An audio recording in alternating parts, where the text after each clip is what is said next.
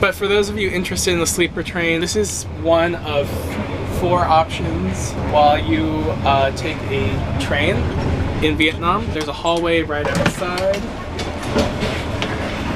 You get a light, your own personal light.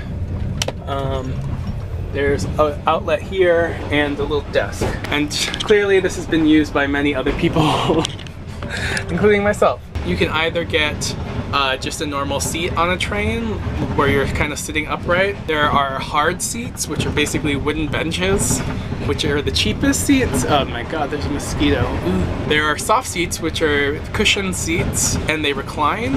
And some people opt for that because basically they recline as far low as like you could want. Like you could almost recline fully and the person behind you just has to deal with it because that's just the way it is here. And then there are hard sleeper beds, which are basically beds that are a little bit more firm than these guys that I'm in, and I'm in the soft sleeper bed. So I paid the most money, and I know a lot of you love when I talk about prices, but they vary a lot because it all depends on where you're going and what time of the day you're going, so I can't really speak to like how much everything is, but in this situation I paid $355,000.